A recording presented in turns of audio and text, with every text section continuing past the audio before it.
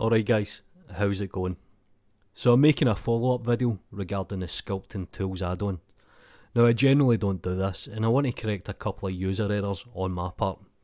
And there's also a secondary conversation happening in the comments. The user's kind of correct in terms of the video, but I want to show you why it's beneficial to create an armature using the modifier. So we'll quickly delete the default cube, I'll come to Sculpt Tools and I'll hit Add Envelope.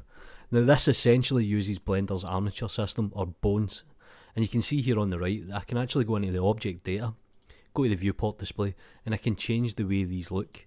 Now the reason it uses envelope is because it's trying to replicate ZBrush Z-spheres. I can even add names. Now one of the things I want to address is I couldn't size the end bone, and the reason for this is I was hitting S and you need to hit Alt and S, and this will scale it up, and this gives you a better functionality.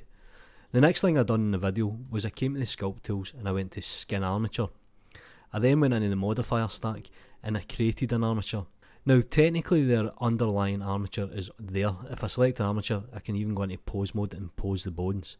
But the reason I created the armature in the modifier stack is, watch this. So I have the exact same armature and I have a duplicate. So I can actually go back into the original one. I can even go into edit mode and I can start creating another version. Now if I don't do create armature, I don't have a secondary rig.